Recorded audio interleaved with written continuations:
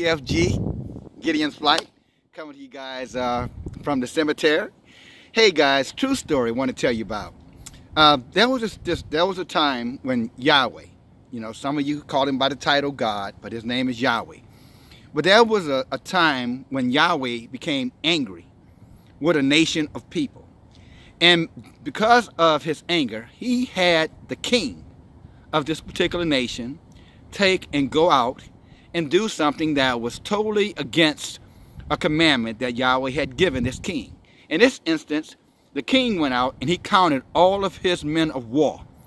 And in counting his men of war, it truly was an act that he was showing that he did not believe or trust that Yahweh would always be with the people, always be with them, and that any enemy that came against them, they would be able to conquer that enemy.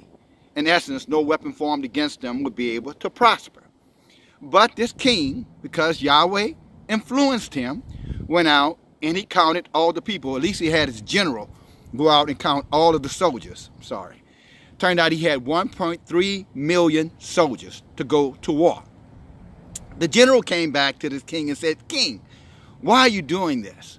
You know that this is going to get us in a lot of trouble. We're going to lose the favor of both Yahweh and we're going to lose the favor of men." But the king insisted, and so he continued on with his process. And then later, the man of Yahweh, in this case, these would have been called prophets, priests, reverends, men of renown, men who understood and had knowledge and who interacted with the Most High. And let me say this to you. If you don't have someone who loves Yahweh in your life, not just yourself, but a teacher, a spiritual leader, not an inspirational leader, but a spiritual leader to help you to better understand what Yahweh may be saying to you, what Yahweh may be saying to your family, then get one. It's extremely important, okay? But this has to be someone who's well versed in the word and someone that you know based off of your interactions and watching this person's interactions with others that they truly love Yahweh. That's important. Can you continue on with the story? And so after this king had counted the people, counted the soldiers, Yahweh sent the man of Yahweh to him and told him, because you have sinned against me by counting the people, counting your soldiers, I give you three choices. There are going to be some consequences for your behavior. You have three choices. First, I can have your enemies chase you for 3 months. Chase means that he will be getting, or the people will be getting beat down by the enemy. Second choice I give to you, that you can have hunger for 3 months. No food, no rain, no provisions. In essence, there will be drought, there will be famine in the land. The third choice, you can have disease for 3 days. Okay, the other two were 3 months. You can have disease for 3 days. And many of your people will die. And this king was a righteous man. Or I won't say he was a righteous man. This man was considered a man after Yahweh's own heart. I'll say it that way, okay? And so he said, well, I don't want to make a decision on my own to cause harm to the people. So what I'm going to do, I'm going to let Yahweh's judgment be our judgment. In essence, he chose disease. And so for 3 days, diseases destroyed 70,000 people of this man's country. And this was all because Yahweh was upset not so much with the man who was in charge as much as he was with the people who the man was leading. And in this instance, these were the chosen people of Yahweh, okay? Now, you can read this story, 2 Samuel chapter 24, okay? So read it, okay? It's a great story and gives some good insight. Now, let me take from a figurative standpoint and break this story down for you, all right?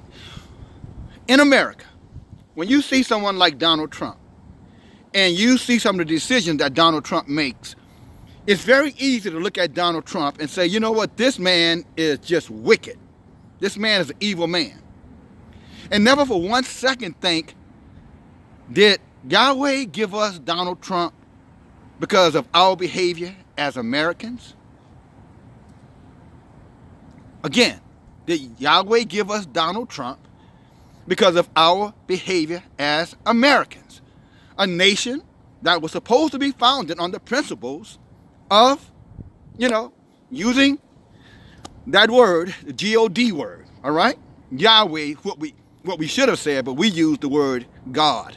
And if you follow my videos, you know, first of all, God is a title, and the creator name is Yahweh, not title. You can call me a man, but if you want my attention, you better say Francis, or, Squanto or Dale. Other than that, I may not know who you're talking about.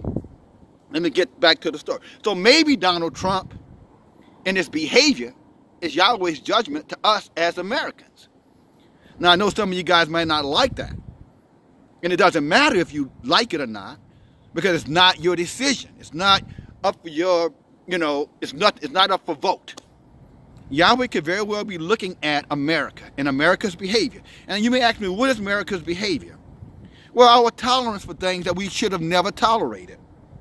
Can I give you a few examples? Taking prayer out of school was a big mistake. It wasn't about forcing religion down children's throat. It was a program instituted for them to understand that there were moral values that would make society, make the country a better place to live in. We didn't always follow those values, but that didn't mean we should have thrown the values out, as the old saying, throwing the baby out with the bathwater. That was important. I will look the other way when it comes down to war. Our tolerance for what happened in Iraq, our tolerance of what happened in Afghanistan, our tolerance for what happened in Syria, and etc. And what do I mean by our tolerance? Our tolerance in terms of there should have been massive protests about why are we there and why are we allowing our massive military, our million-man army, even though we don't have a million-man army, to go out and declare war on other nations who, quite frankly, have not attacked the United States. We tolerated it. We accepted it. We looked the other way. I don't know if you've noticed, you can turn on the television station and you can see the conflict that's going on between Israel and Palestine on television. You notice you don't see anything with American soldiers, any happenings going on with American soldiers in Iraq, anything with American soldiers going on in Afghanistan, anything going with American soldiers in Syria and other places around the world. Why are we not seeing this on television? Is it because the media out of sight, out of mind? Because it does not want our voice? It does not want our protests? So instead of us seeing with our soldiers, our sons, I have a son in the military, okay? All three served, the one currently serving. Is it because they don't want us to see what's going on with our children? What our children may be involved in? The danger that our children could be in? The stress that our children could be under? The harm that our children may have to live with for the rest of their life because of being exposed to killing and seeing death all around them? Who's to say? But we should think it very strange that we don't see anything in the media reflecting American soldiers abroad and the conflicts that they're dealing with. And then last, as it looks at, could Donald Trump be judgment for us? Is it why Donald Trump has put tariffs on all of these countries? That's causing loss of jobs in America, causing inflation in America? Could it be why we're dealing with these massive wildfires that are going on in California? Could that be judgment? Could it be these hurricanes that we've had over the last several years? Massive hurricanes, massive destruction, unlike hurricanes before, at least consistent ones. Could it be, the racial tension that's going on in America? The anger between the races that's going on in America? Could it be the disenchantment of others, that's causing the immigration, challenge that we're confronted with? Could it be judgment of Yahweh because of the divisiveness that we're seeing right now in our national government? A government is so fixated on winning that they're willing to do anything to get the power. Yet a government that fails to represent us in the things that matter most to us.